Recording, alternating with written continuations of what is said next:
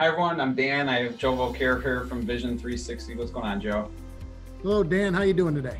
Good, good. So tell us, why is data important now than ever before? What does Vision 360 do to help, and why is data so important? Well, having accurate and timely data is critically important. And with the crisis that we're dealing with, companies are seeing a lot of volatility in their customers and their data. And it's one thing to have your intuition and gut, but to really have relevant and accurate, timely data is critical. We have customers right now that are over or underreacting to the thing based on they feel like bit sales is going down, but they don't have the facts of whether or not their backlog is shrunk or not shrunk. Right. Finance and cash flow is more important than ever.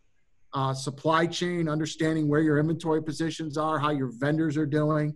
It's a very volatile time, and having information updated accurately and efficiently is critical to make those informed decisions with information. That's kind of a crazy statistic right there. 6 billion annually is lost. Is that what we're saying here? It's lost in productivity and cost.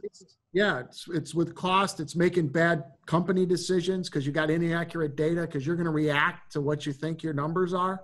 Right. From your manufacturing floors to your inventory to your customers. And inaccurate data causes a lot of bad decisions and can drive a lot of costs. Tell me about this, your data-driven decision making. Yeah, I mean, MIT is one of the ones. I know Harvard Business Review and all of them talk about data-driven decision making, right?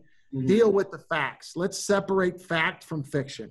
And let's make sure we have accuracy in customers and product information and services and our people and what's actually happening. And being able to get that daily and weekly.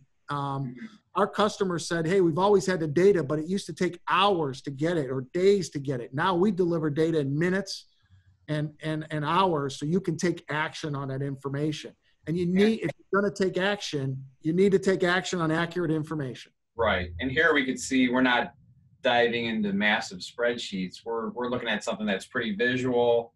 We're able to see things at a high level. So this is an example of a couple of your different dashboards, right? This is what they would use to help make better decisions. Absolutely. And we want them focused on each area. So there's a finance, a customer scorecard on sales. How did we do yesterday? What new orders came in? What orders got pushed out? Really understanding what it is so we don't over or underreact to our employee staffing, to our inventory positions, right? And as supply chains get disrupted, we have to be able to react quickly when they start to get reestablished and understand where the flow of product is. So it's important to have accurate scorecards by each main area of your business. So if you guys want to learn more about how you can make better decisions for your business on the data you already have, make sure you talk to Joe and his team over at Vision 360, and they'll help you out. Thanks, Joe. Thanks, Dan. Everybody have a great day. Take care.